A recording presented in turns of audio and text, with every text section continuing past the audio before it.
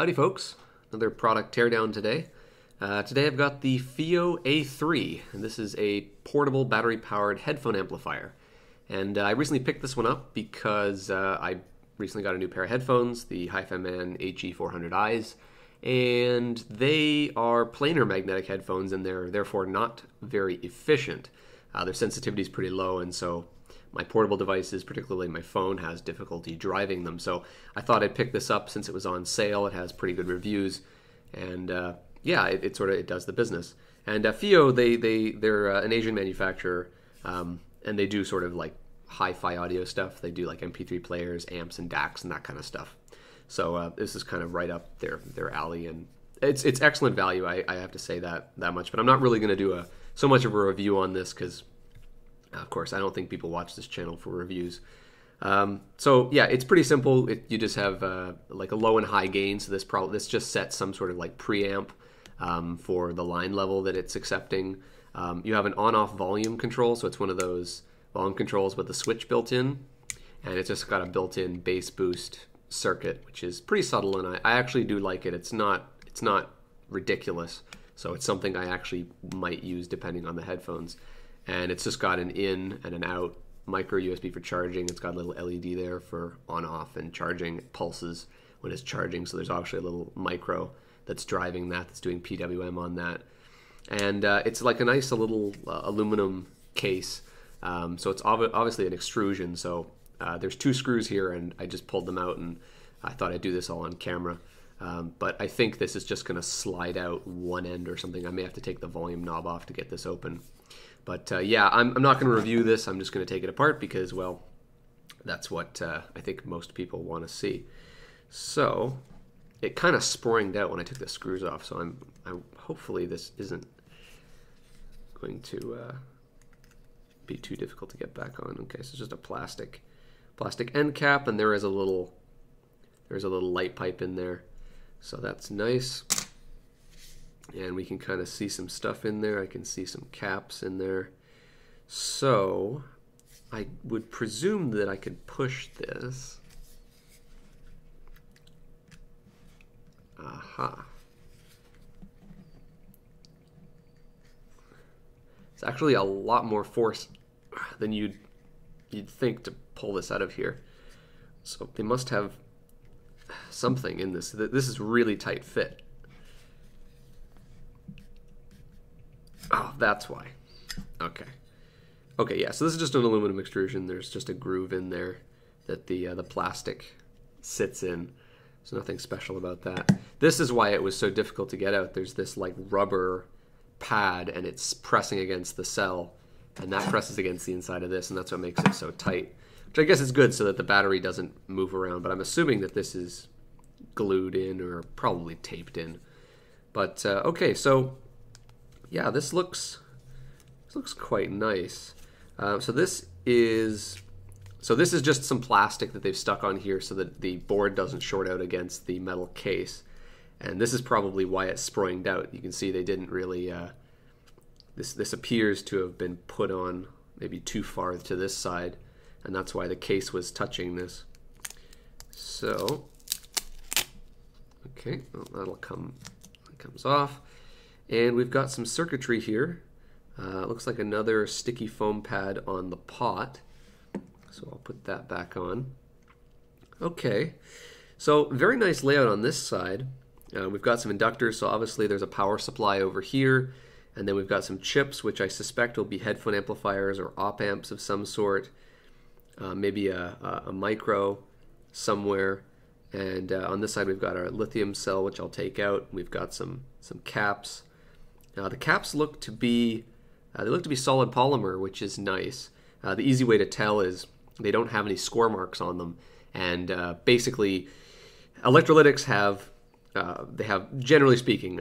I shouldn't say this is the 100%, but almost all electrolytics will have a vent on the top, so that they basically don't become a pipe bomb if something goes wrong. But of course, solid polymer caps, they don't have a liquid electrolyte. They don't have that problem, so they don't bother to score them. Because it makes no sense. No, so not seeing any vent marks on the top tells me these are probably polymer, but who knows? They could be the dirt cheapest you know, electrolytic caps that are just surface mount, and they just didn't bother to put the vent on them. But, you know, I'm going to give a benefit of the doubt. These are solid caps, which is nice. So let's take a look at what's on the bottom here. The way I suspect this will work is most audio amplifiers work in kind of the same. They have the sort of the same principle. There's a you basically you start by doing voltage amplification, so you do basically a gain stage, and then which has a high impedance input, and then you usually have like a high impedance output basically, and then you follow that with a current amplification, which is, you know, where the power gets injected basically, and that way you can get a much higher quality amplification than if you were to do it in one stage with one chip. So you can have something that's, you know, very accurate doing gain, and then something that's very powerful doing current, and you get a higher gain, and you get generally lower noise, lower distortion. So the fact that I see two chips here makes me think that maybe they're doing this a similar thing here. You notice that there's a lot of test points on here. For their bed of nails test system. We've got several ground here. We've got 5V3, sorry. So that would be 5.3 volts, VRR, VRL. So those might be the left and right audio outs, maybe? DC det, I'm not quite sure what that is. VDD, VBAD, VBus. So this has got some pretty decent testing on it. And let's take a look at this side. So I can't read the part numbers. Okay, so I can kind of read them on the camera viewfinder. This one on this side looks to be a TI OPA 1642A, which, if my memory serves me correctly, is a high precision JFET op amp.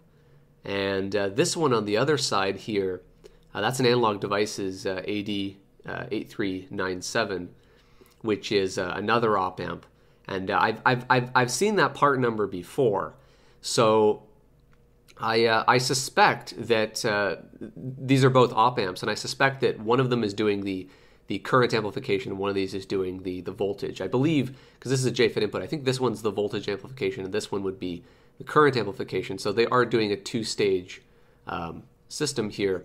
And then the rest of it here would be power supply related, because of course these op amps, of course they'd be rail-to-rail op amps to get the most out of the batteries in here.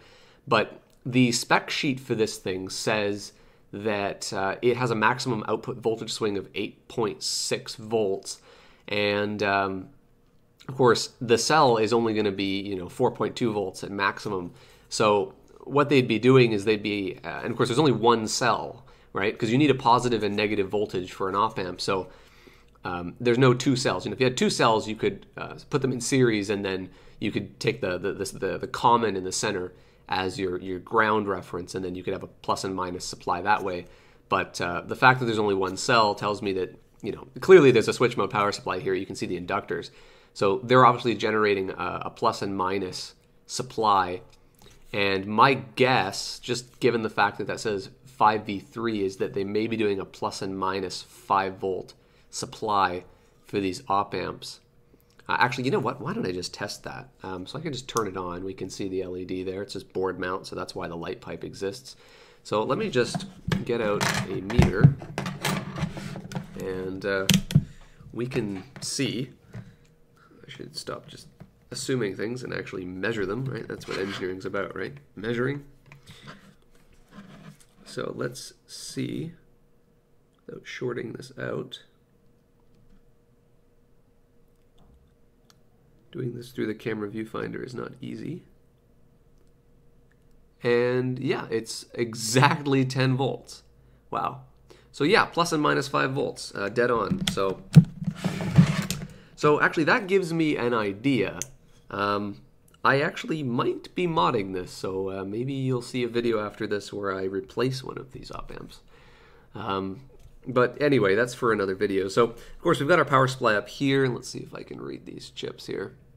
So I can't quite read that chip on my viewfinder, but I'll inset what it is later on. And this chip here does not appear to have any markings. It just looks like it's got some like a pencil marking on it.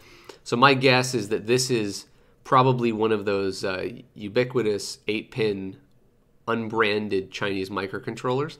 The reason why I think it's a micro is because this LED, when you charge the thing, it does like a PWM sequence. So there's got to be some sort of logic behind that. And also this thing has like it does pulse sequences and stuff if it sees DC offset at the output and stuff. So it does have some sort of internal protection. So there is some sort of system control being done. And so there's not enough discrete stuff here for that. So there's got to be a micro, and it just makes sense that would be it. So let's see. I don't know if there's anything on the other side of this. Can I pry this off? I always get wary of prying these cells, because if the glue is really strong and the cell bends, it just gives me the heebie-jeebies. Okay, that was a lot easier than I expected. Okay, so there's just a little bit of double-sided tape on there. It still managed to crease the cell though. 1400 milliamp hours, that's exactly what they say on the spec sheets. They're not lying. It's got a protection board right on the cell. So they say don't open the thing in the manual like several times. But of course, really, you can replace this. You could actually replace this pretty easily. I mean, it's a decent-sized cavity. You know, what you could probably do, if you couldn't find a cell like this, like just a generic cell that has protection in it, you'd need a cell that has protection, because I doubt there's protection on this board. What you could do is you could just get like one of those like older cell phone battery packs, right?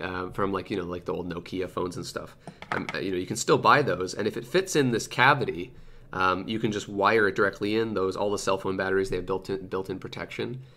You could easily stick a battery in here if this one ever died and you couldn't get this size again. But there's nothing on the back side, which makes sense. They have double-sided loaded the board, of course, because all the rest of the stuff's on here.